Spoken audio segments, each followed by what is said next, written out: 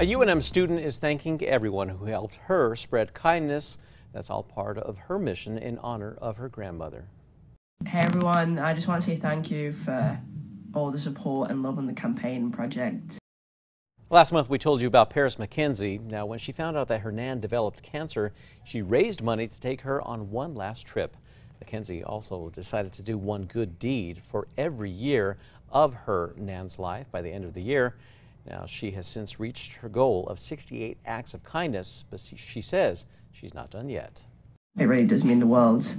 I've got 68 now, but I'll try and continue to do them.